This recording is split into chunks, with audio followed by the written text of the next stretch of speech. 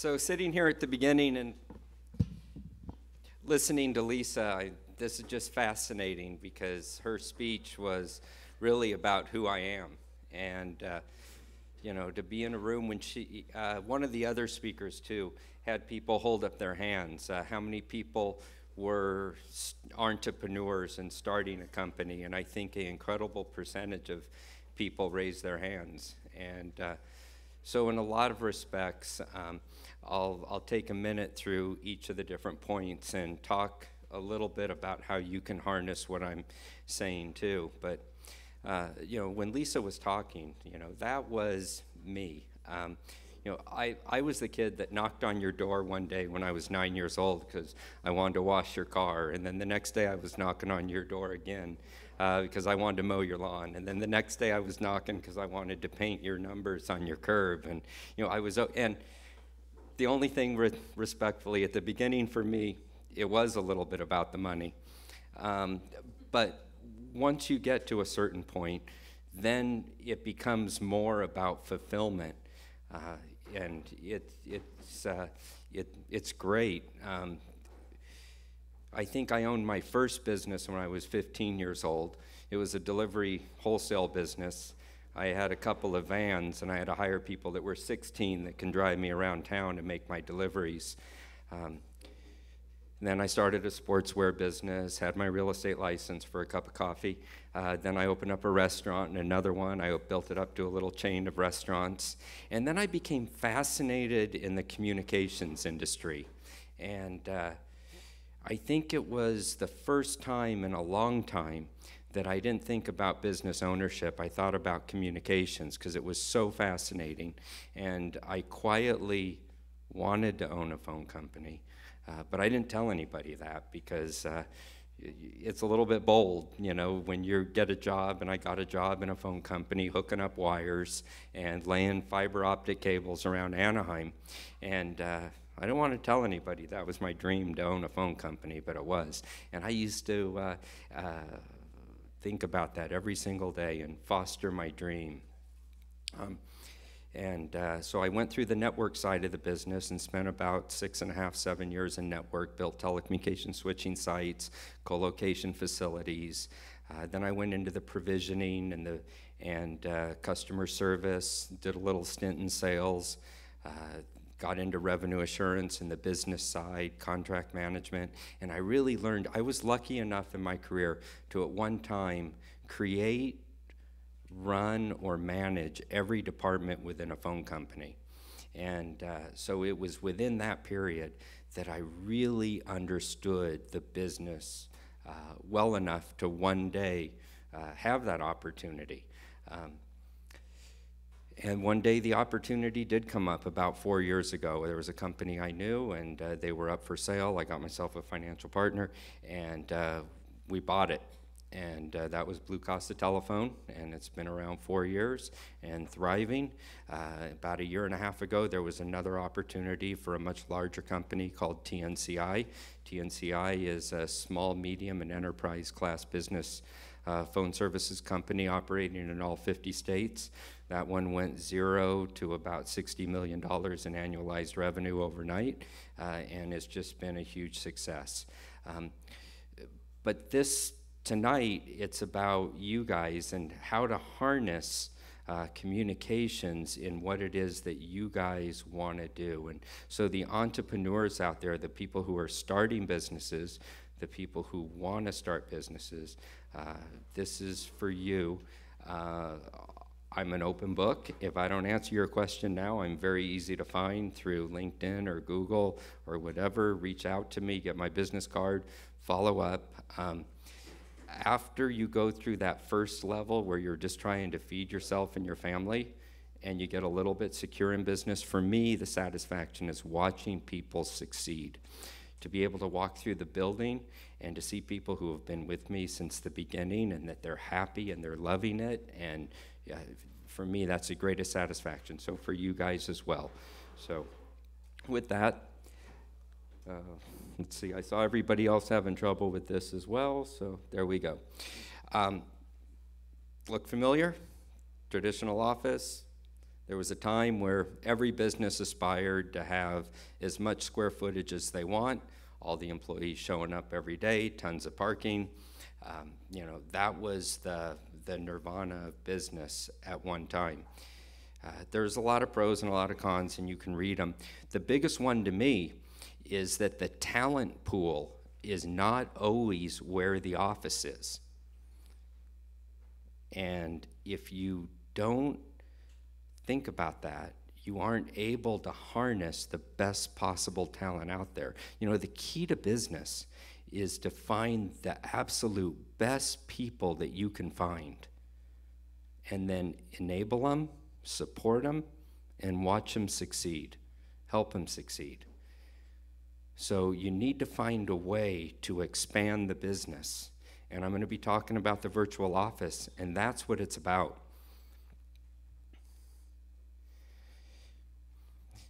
You know, if somebody has the tools, then they can do their job wherever they are. And let me give you some examples. We have an office in Santa Barbara, in Stockton, in Austin, and in Boston. However, one of our best engineers that we have lives in Atlanta. When there's a project going on, it seems like he's working 24/7, 365. When there's trouble in the network, he's the first one logged in, finding it. He's one of the sharpest, most tuned in guys that we have. If we didn't make an accommodation to let him into our company systems from wherever he was, he could never work for us. Our VP of sales, she's on the road 3 weeks out of the month. She's away from her kids, her family, probably 12 or 13 days out of that 3 weeks. If we didn't make a way for her to be at an airport and dial into our portal and do quoting, if she couldn't get her email or come into the database and review customer contracts electronically, she'd be incapable of doing that. So by empowering that, you know, our company's better off, and we let her work out of her house. So when she's not traveling, she gets to take the kids to school. She gets to pick them up, have an ice cream. You know, that's, you know, the great thing about the virtual office. So the office components, they haven't changed much, right? Lily Tomlin at the, okay, I'm dating myself. Some of the people get it. So the components haven't changed much. What changes is the way that we interact with those components. And it's essential that we change the way that we interact with them, because we want to enable that. We want to take those bright minds wherever they are around the world. You know, I was talking with somebody, and oh, I'm going to mess it up. I think that they have, like, you know, working with a company that has 300 programmers in India, and they're interfacing with the United States workforce seamlessly. You know, the only way to do that is through virtualization. So you need to figure out a way to harness that. And it's important, especially as a startup, that you think about it from the beginning. Because I've been fortunate but unfortunate to take over a company that didn't think about that, and then you have to retroactively go back and put all that in. So if you can think about it from the beginning and humor yourself for a minute and pretend that you're going to continue to grow, and you will, and as you get bigger, you'll already have the systems and the processes in place, and everything will be so much easier. So how do you get to the virtual office? The first thing is, top picture, does that look familiar to anybody? Right. You remember the old days where there was a wire for every element. There was a wire for every phone call. There was a wire for your computer to get up to the internet. There was a wire for your printer. Take everything that you thought that you knew about communications more than 5 years ago and just forget it. Okay? What I want you to think about for a minute is a pipe. Okay? So it's a data pipe, but just think about a plumbing pipe. And you have a big round pipe, and once you control that data pipe coming into your office, coming into your home office, coming into wherever you may be, in your car, in the parking lot of a client, in a hotel, working late at night, wherever you are. If you're controlling that pipe, then you can control the services that go inside of that pipe. There was a time where a phone call was an electrical connection between two places. And then the whole theory of VoIP, right? Voice over Internet Protocol came. And what that is that's a simulation of a phone call between two computers. And in the middle, they're just transmitting a digital signal. And on each side, they're replicating what that signal is, unpacking the boxes, and creating that voice.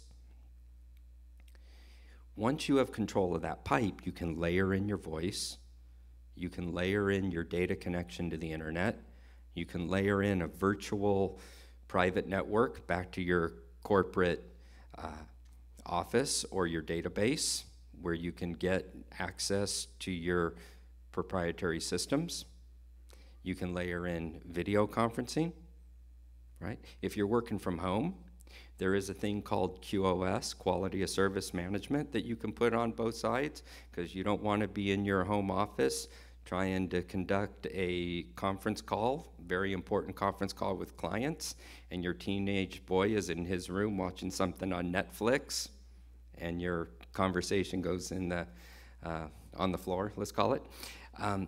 So remember, control that pipe. And once you have that, that's the most amount of power that there is.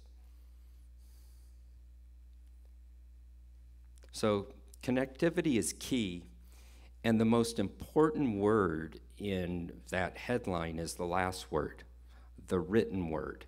I mean, think about the generation, the kid generation that's coming into the workforce right now.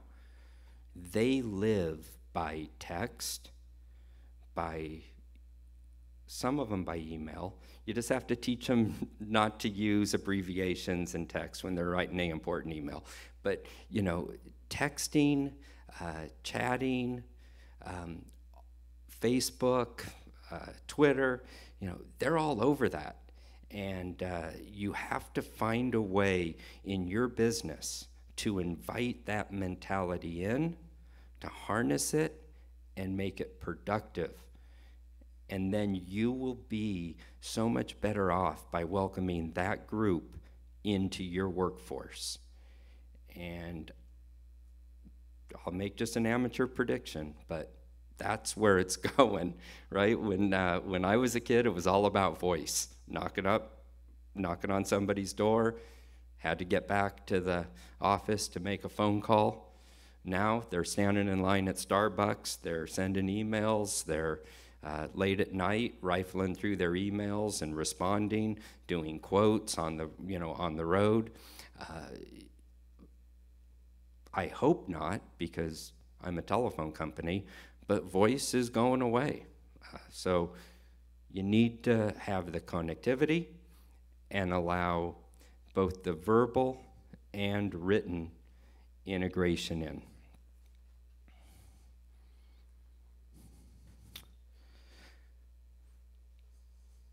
I just took a picture of my bookkeeper's desk and I put it up there.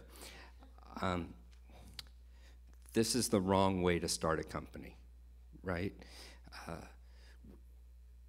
If you think about it, documents, contracts, quotes, invoices, all that documentation, it is essential to the business. And it's really simple when you're a startup. Like, I know where everything is. It's in the file cabinet, and I see it when I come home. What happens when you hire your second employee or your third employee, and then you get up to 20, and you get a few people that are on the road, and they can't get into that file cabinet? They can't sort through it. So think about that from the beginning. There's some really cool document storage ways to do it. There's, Microsoft has a really good one, Microsoft 365, and there's a SharePoint on there. You can put everything in SharePoint. Amazon has storage. Barracuda is a company that has storage facilities. And if you even want to take it a step further, go with a company that can automatically poll your employees' computers every 15 minutes or every night and replicate their data into your corporate storage, right? We had a vice president who his house was broken into a couple weeks ago, and they took a little bit of jewelry and they took his laptop. You know, it's bad enough losing a $1,000 laptop, but could you imagine if that was the only place that that information was stored? So we can buy him a new laptop. You go back to the last instance of his download, and you put it all in there, and within 24 hours, he's back up and running as though he never lost his laptop before.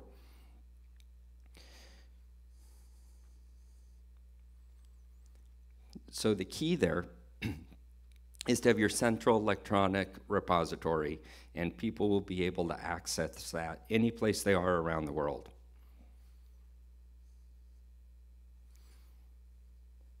The last note, make sure it's simple. It should look just like that on their desktop, where they can just click an icon and there it is. I was consulting in a very past life with a company, and their archive system was so complex, so difficult, nobody used it. That was the biggest crime at all. Not only didn't they have it, not only didn't they have access to their documents, they were paying money for a system that nobody was using. So make sure it's simple.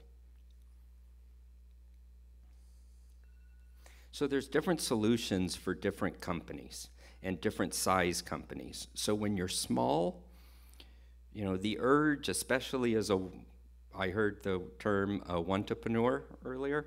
So, you know, when you're the first person, it's easy to grab your smartphone and your laptop with a data card and think, I'm set, right? I have the virtual office wherever I am. Have faith in yourself that you're going to get a little bit bigger than that. And at least for your voice product, there's some pretty good services out there. We have one called Telastic, there's Grasshopper, and those are a virtual voice PBX, if you will, or a hosted voice solution. What that is when somebody calls in to the system, they can dial an extension and get to you, they can leave a message. Some of them will create a voicemail packet to you and email it, and you can listen to you on your smartphone. We have simultaneous ringing, so when somebody calls your office, you can ring your mobile phone at the same time. You can pick it up wherever you are in the world. They never know where you are. When you call back, you can call back through the app. It shows your office number. So the days of carrying two different cell phones are gone. You don't need a personal one and a business one. You could have one. So make it easy on your people. Another reason to always have it come into the central corporate tree: what happens when you have your number one salesperson who's responsible for 45% of the sales in your company and they quit to go to a competitor? What's going to happen the next morning when that salesperson gets a phone call on their mobile number? Your competitor's getting the business. What you want to do is have a system where the phone call comes in and then relays to their mobile number. That person quits, you go onto the web portal, redirect the call to the number 2 salesperson, you don't miss a beat. For your data, it's a little bit simple when you're a small company, right? Probably 10 employees and below. You have data cards for everybody. They're plugging them into their laptops or their tablets. They're off and running. Remember the data storage, though. Create a data storage system and start it from the beginning. Ask everybody, please, put everything in there. It'll make a big difference later on. Medium-sized company, you may have an internal phone system. You may decide at that point to stay with a hosted voice system as well. And it's exactly what we were just talking about with the small company, only a little bit larger. Sounds kind of self-explanatory, but you could have multiple offices. You could have people working from their house. You could have people working from the field, and everybody should come in through the same numbers, through the same phone system chain, and then disperse it out from there through your data pipes.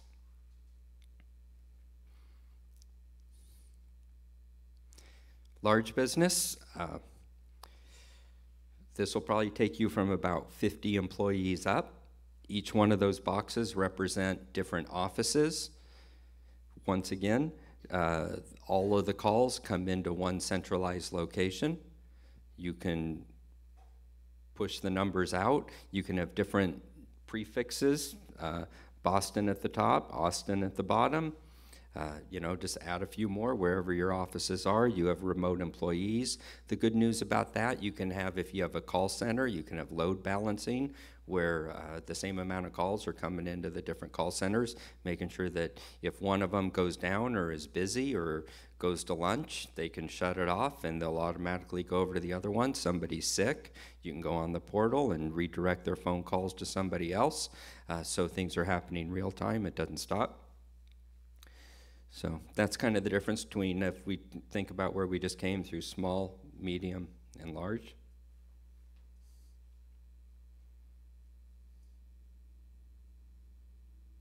So don't get left behind, because it's where it's going. So how do you get there? Think about it every day and every decision that you make, right? Walk towards that goal of being a virtual environment, empowering your employees to work wherever they are. And just do it step by step in every decision that you make, every business decision that you make, in every process. If you aren't there today, you probably won't be there tomorrow.